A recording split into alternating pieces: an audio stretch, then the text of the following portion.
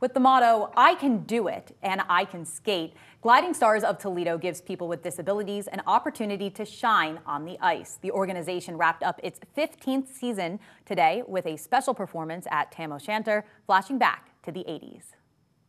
Please join me in welcoming your stars today. Skating into the hearts of all who came out to watch. 26 weeks of practice paid off in one grand performance. Special needs parents and special needs kiddos, they need this. They get to be a star today.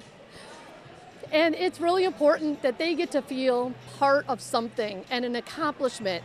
Watch their smiles today. You will see that they're amazed by what they can accomplish. St. Francis senior Peter Mooney knows this firsthand, partnered with Jackson Finnegans for the past 3 years. I really enjoy being with Jackson, skating with him, talking, connecting, and just seeing him grow year by year, see how he gets better skating. The duo crashing the boards in their solo as a nod to the sport that unites them. Me and him like hockey.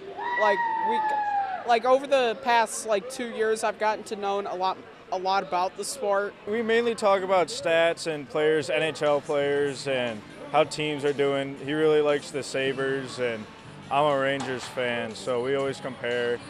And we both like to dog on the Red Wings. This friendship demonstrating the impact of this program for all skaters involved. We that are not in the special needs group get way more out of this program than even our stars.